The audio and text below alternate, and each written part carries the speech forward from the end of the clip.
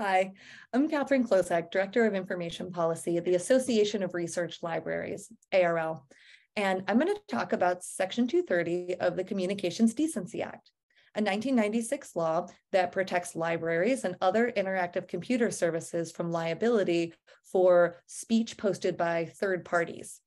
Most of the action around Section 230 is in the Supreme Court, as I'll describe. And I'll talk a little bit about some of the signals that we're watching from the White House and Congress as well. Let's get started by talking about what the law actually says and how it functions. Section 230 is critical to an open internet, and this can't be overstated. Section 230 immunizes interactive computer services, including libraries, from liability for content that their users post, including illegal content with some exceptions. And it does this primarily through two clauses. And the first, shown here, holds that interactive computer services can't be treated as the publisher or speaker of third-party content. This clause is so foundational to the open internet as we know it today that it's referred to as the 26 words that created the internet. The next clause, which is often misunderstood or misrepresented, guarantees immunity for interactive computer services that engage in content moderation practices. The plain meaning of the statute and the legislative history are clear. Congress provided online platforms with a safe harbor against liability when they restrict, edit, or delete content, with a specific intent of encouraging voluntary content moderation. So you might be wondering, why are we talking about this now? Isn't Section 230 a special protection for big tech? Of course, Section 230 applies to interactive computer services of all sizes, and libraries are included in the statutory definition of interactive computer service, as you can see here. If there's one takeaway from this presentation, I hope it's that any changes to Section 230 and its liability protections has the potential to endanger the ability of research libraries to fulfill their public service missions. The debate around Section 230 touches on a number of values that research libraries and our higher education partners hold: intellectual freedom, freedom of speech, and equitable access to information.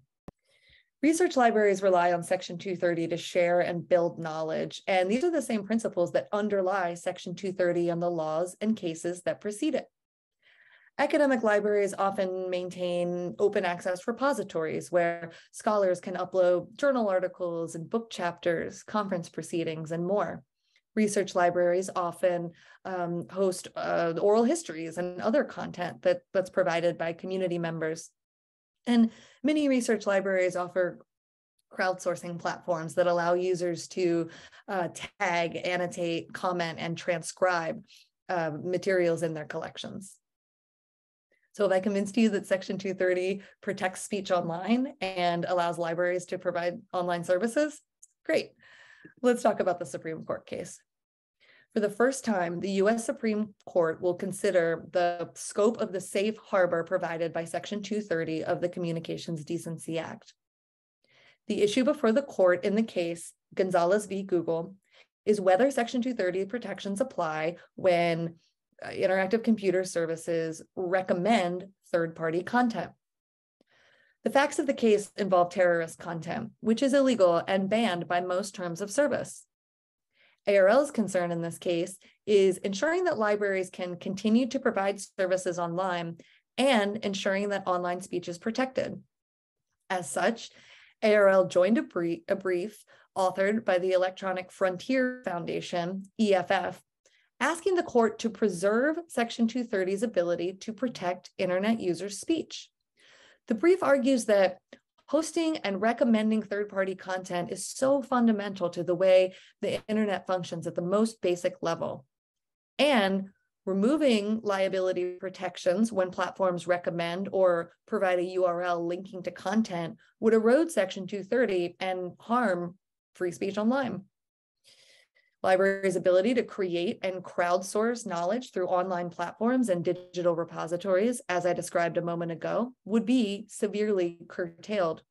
More broadly, if the court narrows Section 230's liability protections, all kinds of online platforms would censor user-generated content, negatively affecting a range of online activity, including online education, community engagement, cultural heritage activities, and even worship.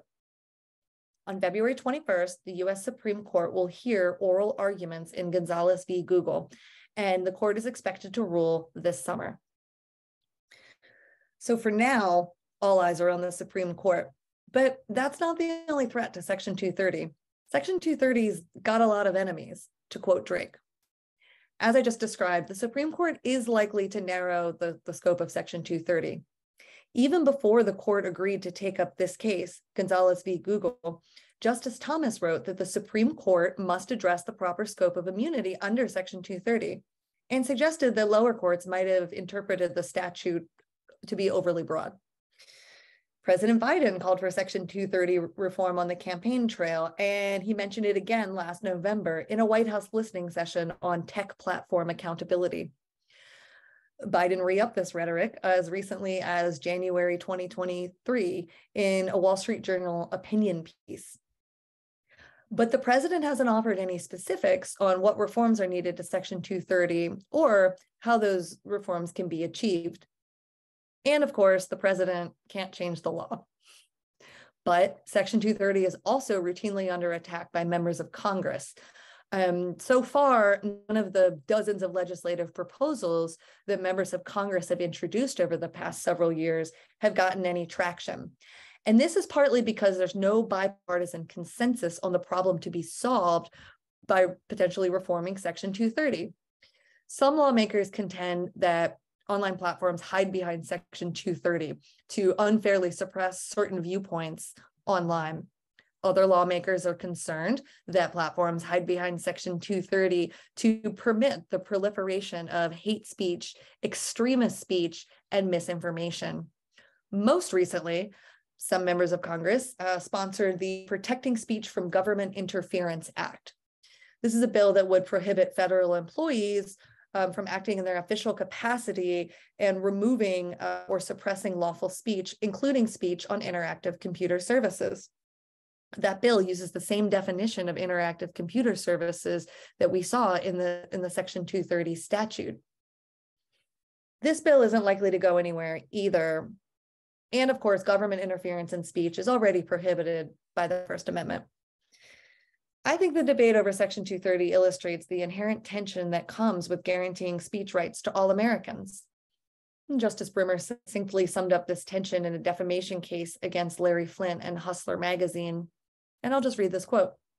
"The near absolute freedom of speech and of the press guaranteed by the First Amendment has its costs. All citizens must live with the realization that every other citizen also has protected rights."